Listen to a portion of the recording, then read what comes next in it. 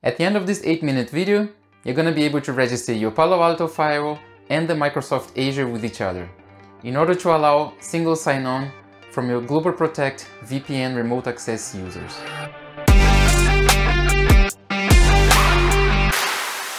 Hi, my name is Ricardo, and for this tutorial I'm going to assume that you already have GlobalProtect configured in your environment.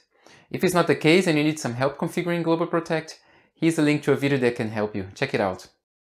As a quick recap, I'm using my firewall interface Ethernet 1.1 to configure my portal and external gateway.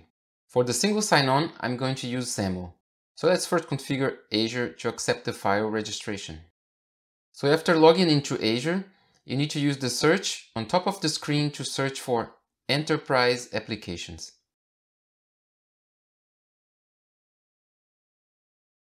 Let's add then a new application. And the application we're looking for is Palo Alto Networks GlobalProtect. Just click on it. If you want to change the name, go ahead. I'm just going to leave like this and click on Create on the bottom of the screen. After the application is created, click on the menu Single Sign-On and choose SAML as the method. Now we need to set the basic SAML configuration. Click on Edit. On the right side, we need to enter 3 parameters. First, we enter our URL as shown on the pattern below. Copy the URL.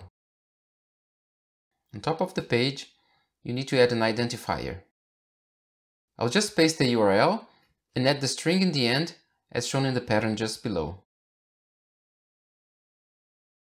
I'll do the same for the reply URL.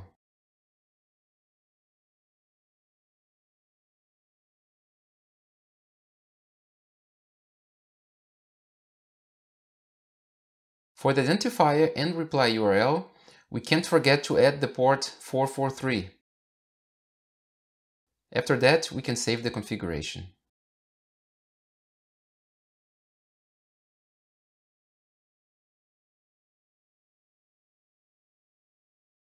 Now we will download the Federation Metadata XML file under SAML certificates. The last thing we need to do is to define which users are allowed to perform the SAML authentication. Depending on your Azure license, you can add Active Directory groups. Since I'm using a trial license, I can only add users. For this tutorial, I'll assign the user GP user. And that's all we need to do in Azure. So let's go to the firewall now. Now we are going to import the SAML configuration that we downloaded from the Azure portal. Under Device, SAML Identify Provider, click on Import. Now let's give a name for the profile and find the XML file we exported earlier.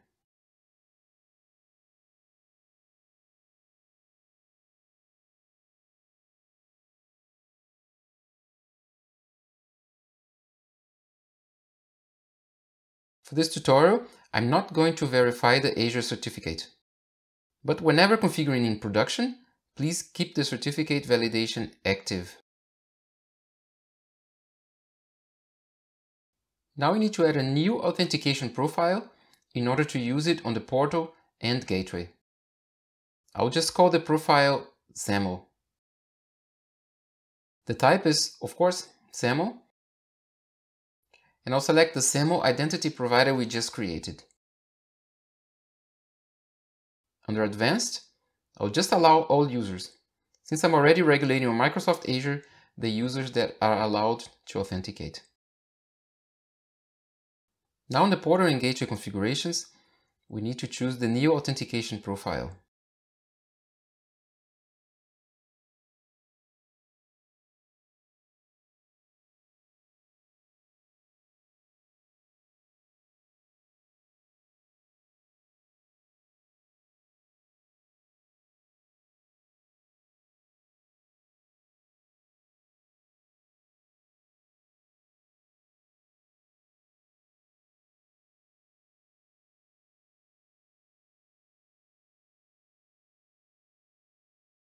After that, you can commit your configuration.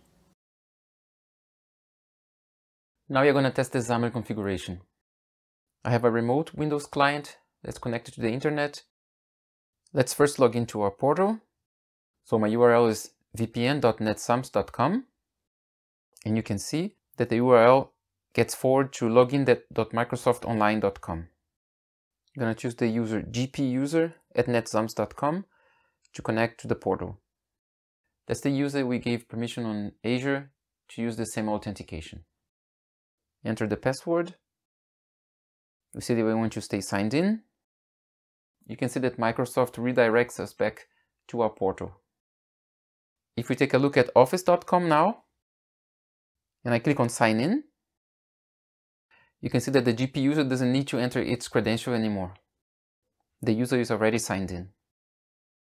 Now I'm going to try the opposite. I signed out of my user, and I'm going to sign in again using Azure. Enter the username. I select my username, the same one, gpuser@ad.netsams.com, and I sign in. It's asking for my two-factor authentication. I allow my login on my smartphone. Now let's try to sign in using our GlobalProtect app. So when I try to connect to vpn.netsams.com using my GlobalProtect app, I get redirected from the app to the browser, and the browser opens a new window, but it doesn't ask me for my user credentials. It just asks back if I want to open GlobalProtect to use my login credentials, the one that I used before on Azure. If you want, you can check the box, always allow vpn.netsams.com to open links of this type, and click on Open GlobalProtect, and then it won't ask you anymore. And then you can see my GlobalProtect app is trying to connect to the best available gateway. So it gets connected without me having to enter again my user credentials. If we go back to the firewall under Monitor, GlobalProtect, you can see some information about the login from the user.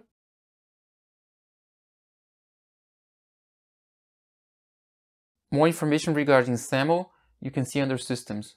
So if you want to take a look at the firewall for logs, you can go either to GlobalProtect or to Systems. Both of them are going to show you some information if you're having some problems connecting with SAML. But as a whole, the configuration is really straightforward. So guys, we did manage to finish in less than 8 minutes. If you got some value from the video, just hit the like button. If you want, you can subscribe to the channel. And here's a video that can help you if you need some help configuring GlobalProtect. And I'll see you in the next one. Bye.